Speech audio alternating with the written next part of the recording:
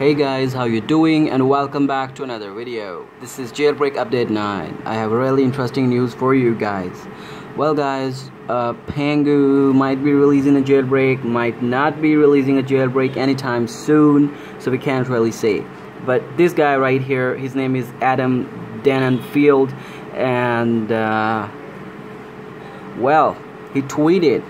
He's a security researcher. He's a legitimate security researcher actually, and he tweeted that he has sent 8 exploits to Apple that they have patched in iOS 10.3.2.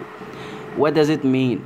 It does mean that iOS 10.3.2 will not support its exploits, and the way he is tweeting really means that he will be releasing these exploits publicly very soon.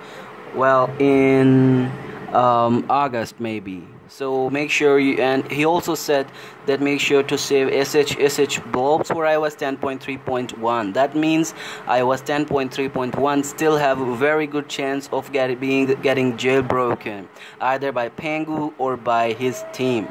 So make sure you guys stay on iOS 10.3.1. If you are on iOS 10.3.2, go ahead, downgrade right now. It is very important, guys.